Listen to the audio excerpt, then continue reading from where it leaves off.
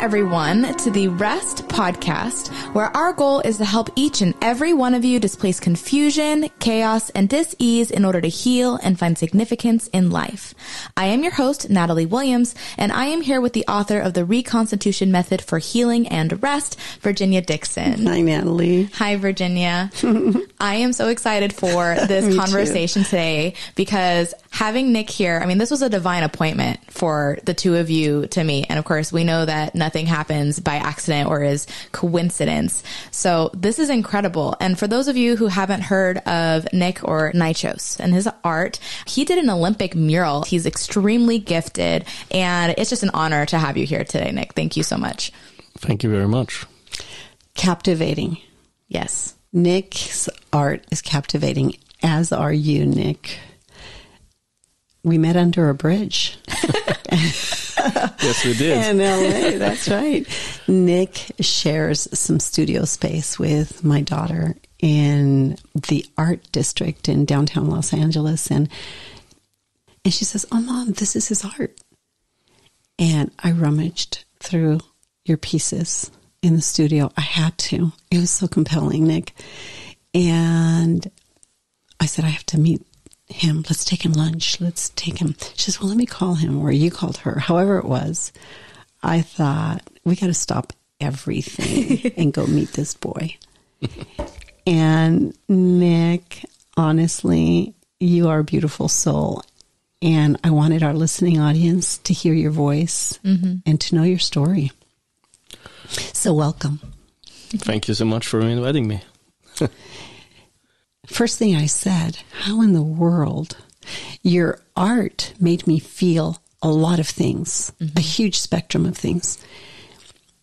I marveled at what you can do with a spray can. I've never seen anything like it in my life, evidenced by the following that you have and the jobs you've been commissioned to do. I saw light, I saw darkness, and given my background and your appreciation and integration of anatomy in the messages you project through your art. And so I met you under the underpass. Yeah, and the underpass in Fourth Bridge, Los Angeles. Downtown. Fourth Bridge? Yeah. Okay. Yeah. Give everybody the intersection in case they're near. You need to go by. Well, this is Santa Fe and Mateo, where Mateo like runs into Santa Fe, and then there's the bridge right there. Unbelievable. Yeah. Tell everybody what you were painting. And this one is like, what was it? Five different stories in the end, which connect to one. And I've been doing this quite a bunch lately because, you know, I used to just paint dissected animals or humans or whatever. It's just showing the anatomy and maybe sometimes ripping them apart or like dissecting or cross-secting. With the focus on anatomy. But with this now, it has changed because there's more about the storytelling. It's for me, it's so much more important to tell a story where people can connect to. People can connect to anatomy, of course, but you know, it's interesting because there were always just two types of people. Like when I paint, and then people come and experience the wall firsthand. And, you know, it's really funny to see how people react, especially when it's, you know, this body of some creature completely ripped apart. And, you know, I show the anatomy and I show how the body works, you know. Why? It's been with me forever. That interest was there, always. So as far back as you can remember, you were interested in the peculiarities, the particulars of what makes up a human being. Yeah, from the inside out. Life itself, like how this was in the end able to manifest in this reality, if you want to say so. So curiosity, perfect machine. Yeah, curiosity. Yes. It's funny you call it a machine because your art is like a living organism. I don't see the mechanics of it as much as I see the complexities, the conflicts, the light, the dark, the evil, the good. Those things reflect. It doesn't feel like a machine to me. No, not in that sense. You know, it's we are made out of a nervous system and an organism, which is everything is interacting perfectly. How was that thing like able to develop over the millennia, if you want to say so, or how? Well, God says, I wove you together intricately in your mother's womb. There's this intricacy of design that I always say it speaks of a creator. Yeah. It speaks of an intelligence, right? Yeah, which again, at that point, I don't think it makes, some call it a machine because it's created by us humans. We are created by some higher force, clearly. That's right. Clearly, right? Yeah. Honestly, I look at your work and I see the fingerprint of God, and I see the conflict of good and evil that we wrestle with, of light and dark, of good and bad, and I see it manifested in your work, which is complicated. I want you to tell everybody a little bit about your story, because even as we speak, people are going to go and check you out. Like when we launch this podcast, your people are going to say, "Oh, what's he talking about with this person?" They're going to check me out. They're going to want to check you out, and so I want them to hear your story. Yeah, just going back real quick to the anatomy, just to set some stage in this case. For me personally, it was not always like coming from only curiosity. Oh, okay. It's been there as some sort of force which has been speaking to me, but not necessarily from a place of light and love. No, it's been speaking to you from a darker place. Yes. Interesting. Yeah. And when were you aware of that?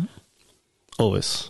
It's reflected in your art. Yeah. Your art's controversial, obviously, but it's reflected in your art. And I'm looking into your beautiful face right now.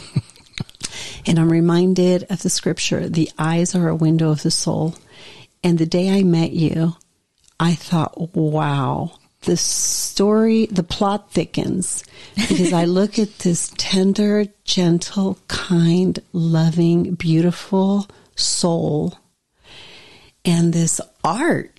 I like what you just said. It wasn't just curiosity. It was almost this darkness that drove me to dig deeper into maybe the anatomy and the physiology and the complexity of what it is to be human or what it is to be alive. So I want people to hear your story. I'm born in Austria. South of Austria towards Italy, maybe 2 hours away from Vienna. So Vienna is kind of in the north of the country. So 2 hours is actually pretty sovereign in a tiny country. Right. So it's a country of 8 million people. What is that? Half of Los Angeles. That's right. So it's it's a very different perception of reality there, but a lot of history.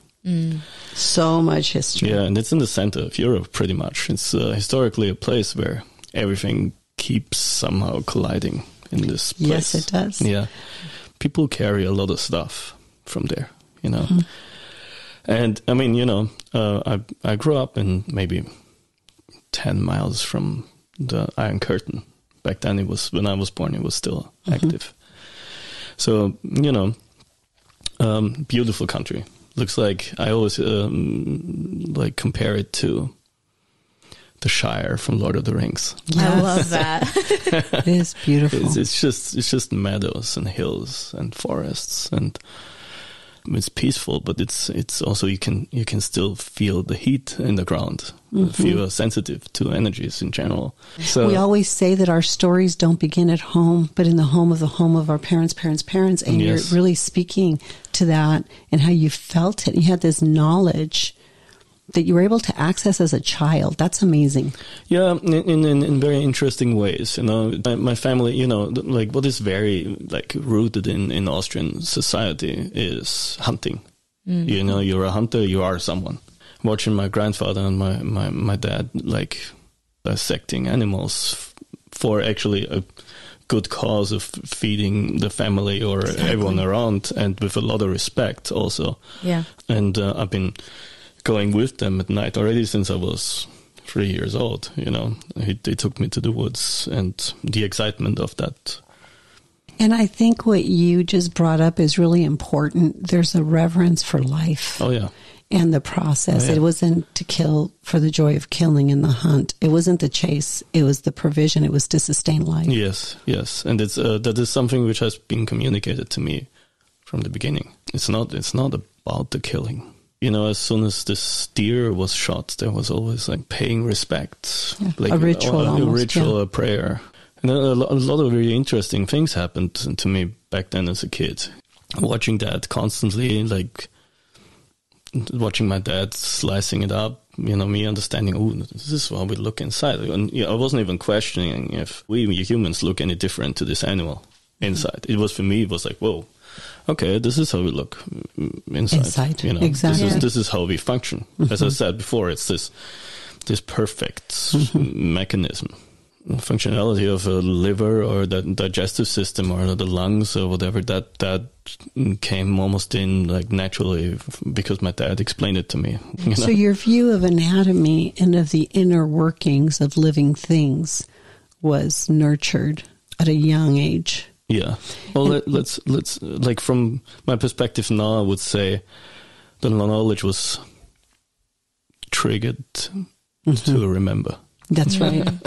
From a deeper remembrance. Yes. I think that's something that I found captivating in your work. It was very, very deep and very generational. And there was something profound by way of narrative. What were the practical aspects of living in Austria? Going over borders was like you going on another planet. As soon as we like drove to the Hungarian border, you know, you were seeing more horses and old Russian cars, more than like you literally you did a time jump.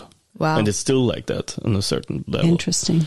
So I just went to Czech Republic and just drove from Vienna 1.5 hours north to see some really outstanding artwork because somehow those paintings were really close on this point in some castle in a little village where you like, damn, we are like in the early 90s.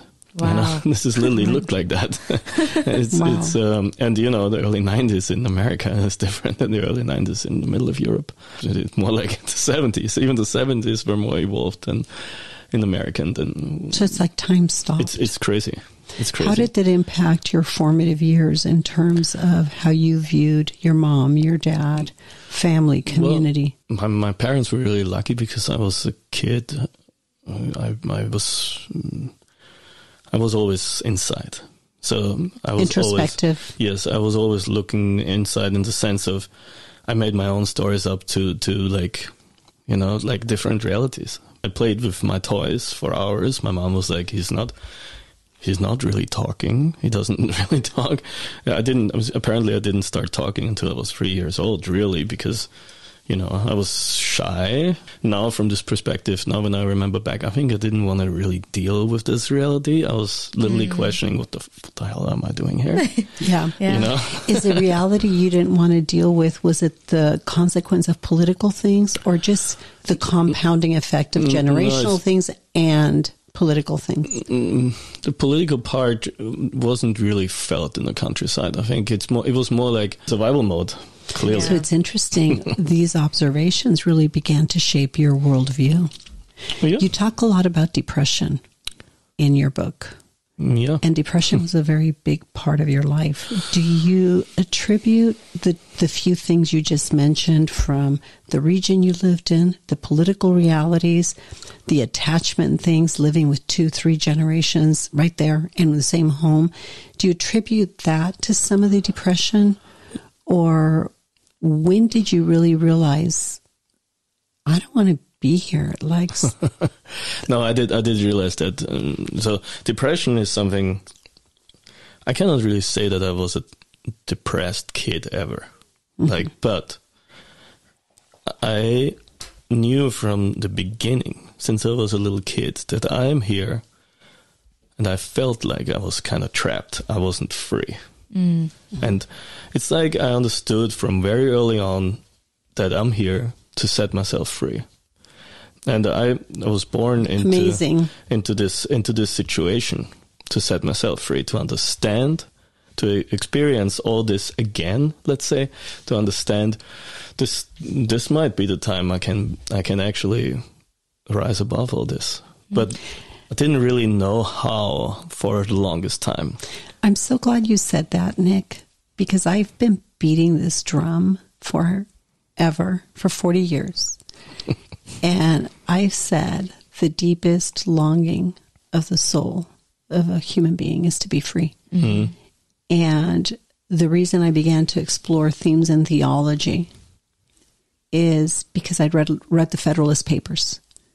And I realized those men understood something about freedom that were not congruent with what my history book was teaching me. Mm-hmm. And since you're big on history in that region of the world, and by the way, our ancestors are both from that region of the world, but we see where these deep convictions and this knowledge of something that you almost don't have words for, you found artistic expression for some of these conflicts that you experienced, that you saw.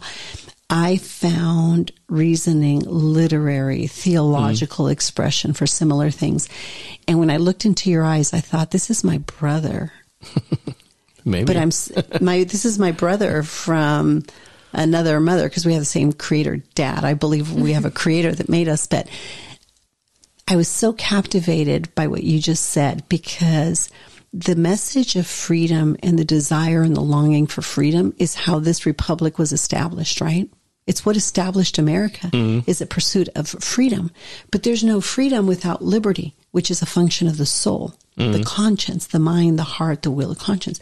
So we talk about that quite a bit. But what's gripping, before you walked in the door today to do this interview, I thought, I love this guy. And I'm so conflicted by his work, and I can't wait to have this conversation with him. And I read your paper on life is energy. And I don't want to jump to that too quick today.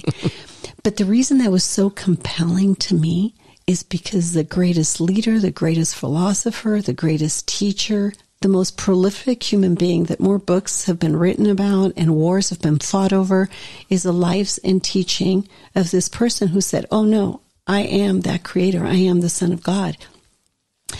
And what was interesting is he said, I am the Word, I am the light, I am the life. And in all your writing and in all your art, I saw that you have a profound understanding of words, of light, of life. And to hear you say the quest was for freedom, I just think it's interesting how these conversations manifest in these different narratives. Mm-hmm. But at the end of the day, I work with some of the most complex, dark, unspeakable situations that 99% of the time I'll never repeat or talk about. But at the end of the day, the miracles we see, Natalie, is because I've helped people step into freedom, understanding the relationship between the spirit, the soul, and the body. And your art reflects that. So it's so thrilling for me to say, even when I was young, I knew I was here to be free. And I love that. Yes, you were, because you were designed for that freedom and to live in that freedom. You can only understand that when you see. That's right. Where you're trapped or where the dark bits are. Yeah. You know? Yes. And that's the beautiful side of suffering, that you see these dimensions of reality that otherwise you don't understand. Yeah. For me, it was always like, okay, all I can do is work my way out of it. I immediately connected to other realities. Imagination. Yeah. It's a beautiful thing. Things. Some stories I came up with there were a lot of like hero stories. Clearly, you're like a little boy who goes out and plays war to liberate. That's right. and it's the human drama. Yeah, it's to be liberated from darkness. Mm-hmm. And a lot of it was very enjoying that process of that darkness to actually, at that point, even to mean something. Because I wasn't even able to understand. You needed to give meaning to the darkness that you were trying to defeat to gain your freedom. Yes, but that is something I didn't even understand. Of course not. Aspects of that are very clear, visible with my dad and with my mom. And I'm like, I'm connected to my dad, and my dad is connected to my grandfather, clearly, because he's the firstborn. I'm the firstborn, so I connected the trauma of my grandfather from the Second World War. 100%. And we plot, we document, we have bioenergetic, scientific tools to help people understand and unwrap that. Yeah. So you figured out it was your grandfather, your dad, and you in alignment. I could definitely see the dark bits from there, and I was connecting to that more than whatever was going on my mom's side. Like, I was not connecting to those people in the good or in the dark. It was just like, whatever is going on over there is maybe my brother's job, you know? So he's the younger one. He has to deal with my mom's stuff. Like, you know, it's not that black and white, but a lot of it is that way. But somehow in this section, and I want to record another little segment, if you don't mind, Natalie. Sure. But in this segment, you gave me personally so much context for the conflict that I feel and the myriad of emotions and thoughts that cross my mind when I look at your art, because there's a measure of controversy to it. And I'm so thankful that you just explained all that. I want to invite people to go to your website. And in the context of this explanation, they're going to look at your art differently. I hope so. That would be great. Yeah, because it is. I mean, this is only one aspect of me understanding what's going on. You know, I always felt like I'm the alien, and I'm kind of like the weird and the crazy guy here. But maybe it's the other way around. Exactly. And you had complex levels of awareness that you didn't have language for. Yeah. You didn't have expression for. Well, I had the expression for it. I just didn't understand. It's like, and also that one had to be developed more. It was like I've been speaking or painting or drawing a language I didn't understand because I clearly could not express it. Mm-hmm. And the sensitivity you had to the darkness with it is what's reflected in some of your art. Oh, constantly. And it's amazing. And it's been talking to me since I was a little kid, even before school. Like one of the things which has come back to me just as an example now. Like, let's say in the time where I was like maybe 3 years old, I have one specific memory that I had visions, like very quick, like just closing my eyes and like just having a vision of like jaws, like literally like ripping this body apart, and the noise of like just like breaking bones and organs being ripped apart by wolves. Let's like jaws of wolves going like, you know, it's just, and I'm like always like, whoa, what the hell? Where the hell does that come from? You know, it's like, and I'm like, is it just me being a little, you know? No. But that was my perception of it was like, okay, there's some wild stuff going on inside of me, and I've been connecting, and it's been speaking to me more and more, and like down the road, you know, but that was one of the very first ones. It's been some message, let's say, if you want to say so. That's what I already experienced or had the feeling back then, that there is some piece of immense brutality, just immense brutality. Yeah, like just in super, like just, you know, something right. Just ripped apart. Yeah, it was evil. It was an evil. Do you know what's interesting about what you're saying? I wish I could help people understand that a lot of the trauma that they're carrying is the unresolved narratives of generations that come before them. And it's such a gift and a burden to have this measure of sensitivity at such a young age, because you're experiencing the reality that's in this information that is carried on. In the Bible, it says, right, the sins of the forefathers, the conflicts, the unresolved conflicts are passed on from generation to generation, even to the third and fourth generation. And you not only speak to it so clearly, but you illustrate it so powerfully. And in the context of healing, I think there's a lot to be understood about the creative process and how our bodies and these narratives that we don't understand, how they inform us. A lot of people struggle with addictions for similar reasons, and they think it's just something that they have to overcome. But there's so many other complexities woven into the tapestry of the stories of ancestors and things you're discussing. I mean, you're talking about the violence of it, right? And the drama of the human condition as illustrated in anatomy. But I have the same conversation when it comes to perpetual business failures or addictions or chronic illnesses. Cancer, by the way. These unresolved conflicts, how they manifest in disease states in our children. And it's fascinating to hear you discuss it. Do you understand what I'm saying? Totally. Yeah, I mean...